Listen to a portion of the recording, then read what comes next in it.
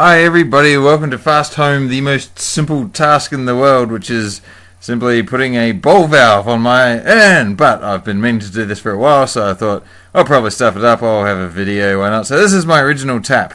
Functions in both the on and off positions, but as you can see, it's got kind of a weird plus shape on the bottom there, and causes the liquid to drain out, kind of all funny, and oxygen getting in while the water is hot is not such a good thing.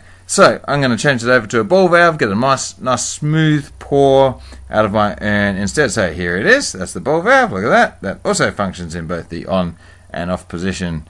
Anyway, first things first, these things come with a pile of grease attached to them. So I'll get the detergent and give it a good hard clean.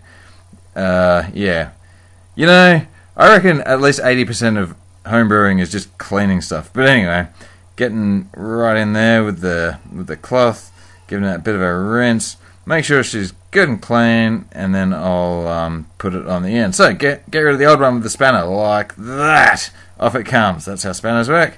And now what do we got? Taking the thing off. There's a little rubber seal there.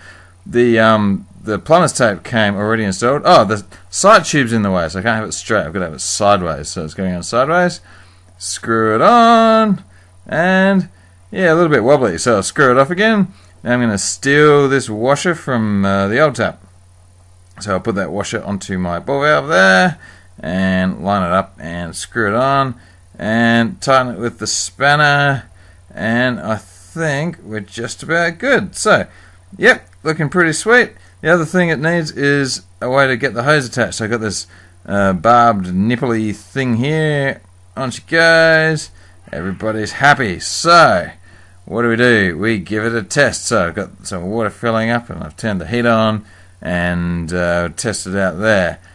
So, yeah, oh, well, that time passed. Boiling. No leaks here. No leaks over there. Looking good.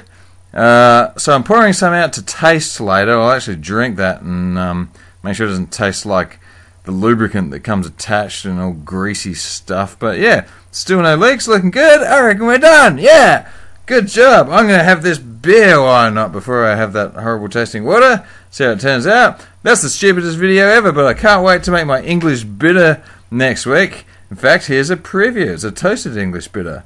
Look how exciting it is. Yes, I'll follow up this stupid video with a very interesting toasting your grains video. How good is that? Bet you can't wait to see that one. Alright, thanks for watching. Don't forget to subscribe to all your friends and be a good person to people.